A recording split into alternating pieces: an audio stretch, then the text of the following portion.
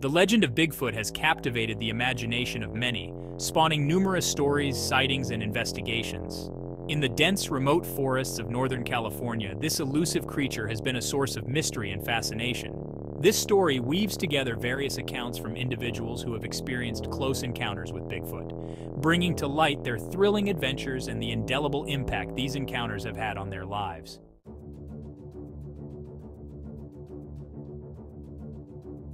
The encounter on Pittville Road. It was a crisp autumn morning when Bobby Rich and his companions embarked on a journey deep into the wilderness of Northern California.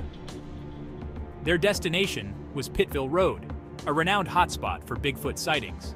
My excitement was palpable as I recounted my previous encounters with the legendary creature.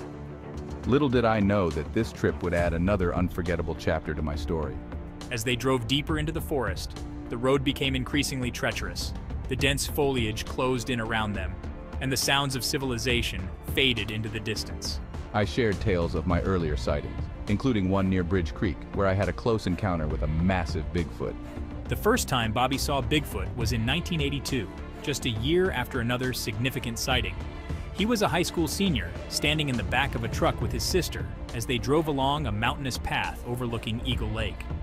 The area was sparsely populated, with manzanita bushes and tall trees providing ample cover for any creatures lurking in the shadows. Suddenly, my eyes caught something unusual.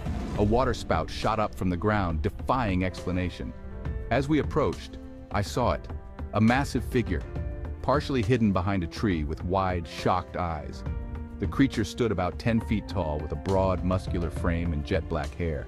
Its face bore a striking resemblance to a gorilla, yet there was something distinctly human about its eyes. This sighting left an indelible mark on Bobby. He could never forget the sheer size and presence of the creature. It was a pivotal moment that fueled his determination to uncover more about these elusive beings.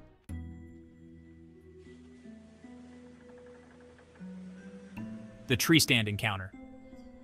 A year prior to the Pittville Road sighting, Bobby had another hair-raising encounter. It was 1981 and he was hunting in a new area, rich with game trails and natural water sources.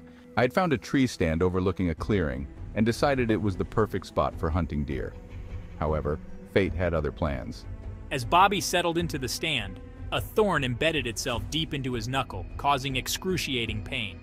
Despite the injury, he returned to the stand the following day, determined to make the most of his hunting trip. It was a quiet afternoon and my senses were heightened, alert to every sound. Out of nowhere, a deafening roar pierced the silence.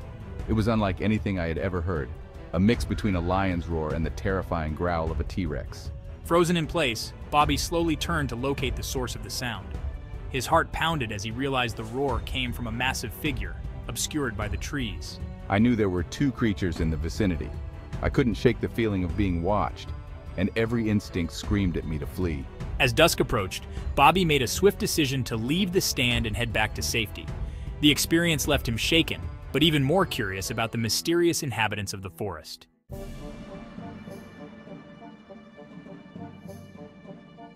Discovering structures and signs. Bobby's encounters sparked a deeper interest in Bigfoot among his friends and family. Together, they began exploring the area more thoroughly, looking for signs of the creature's presence. It wasn't long before we started finding unusual structures, large teepee-like formations made from relocated logs and branches. These structures, often found on steep inclines or near water sources, seemed purpose-built for ambush or observation.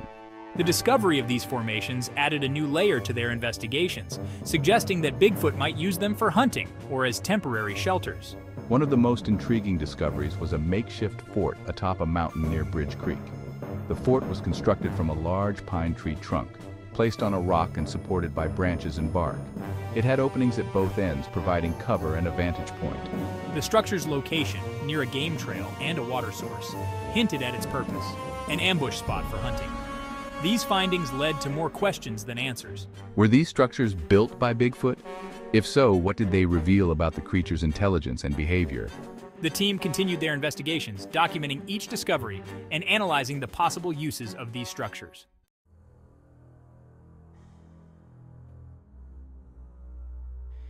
Bobby's encounters weren't limited to visual sightings. On multiple occasions, he experienced the eerie growls and roars that seemed to emanate from the depths of the forest. These vocalizations were powerful, vibrating through the air and sending chills down my spine. One such instance occurred during a hunting trip. Bobby and his companions were making their way through a dense manzanita thicket when they heard a series of guttural growls.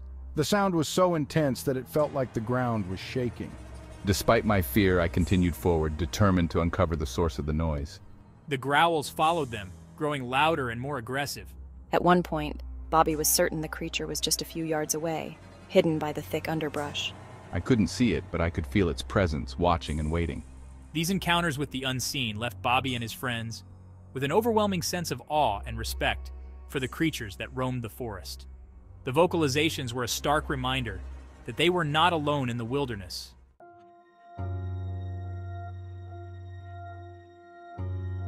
The family connection.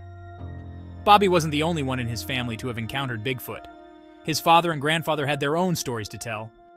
In the early 1980s, while driving back from town, I had a sighting remarkably similar to Bobby's.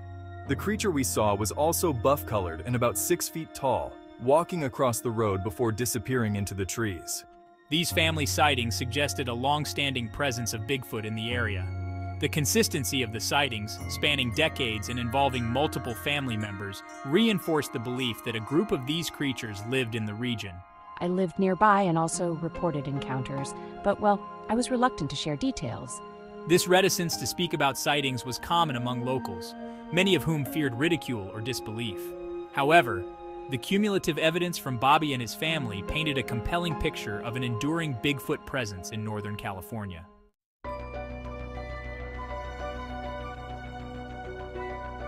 Modern technology meets ancient mystery. As technology advanced, so did the methods used to investigate Bigfoot sightings.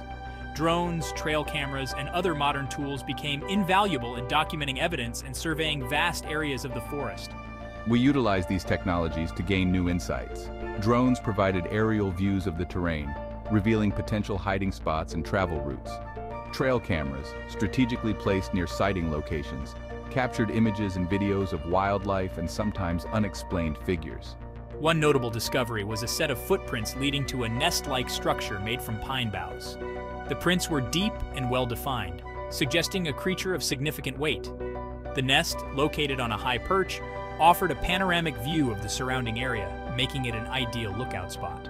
These technological advancements brought new dimensions to the investigation, allowing for more comprehensive documentation and analysis.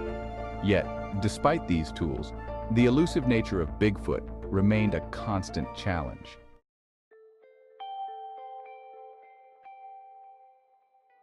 The future of Bigfoot research. Bobby's journey into the world of Bigfoot sightings is far from over. Each encounter, each discovery fuels his passion and determination to uncover the truth about these mysterious creatures. The search continues with plans to revisit key locations, set up more cameras, and engage with other researchers and enthusiasts. My story is a testament to the enduring allure of Bigfoot, a blend of myth, mystery, and the tantalizing possibility that something extraordinary exists in the wilderness.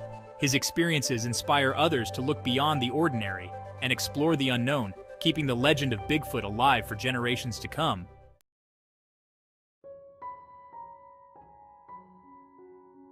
Conclusion.